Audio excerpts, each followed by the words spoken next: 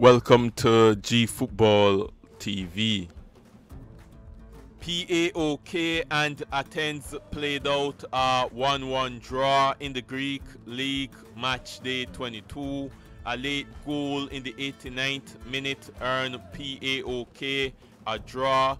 With that draw for PAOK, they are top of the table on 51 points, while Athens, they are third on 49 points.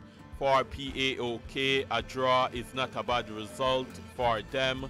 For Athens, they were very disappointed with the result. They would have wanted all 3 points. When you look at the last 5 for Athens, it's 3 wins and 2 draw for them in their last 5.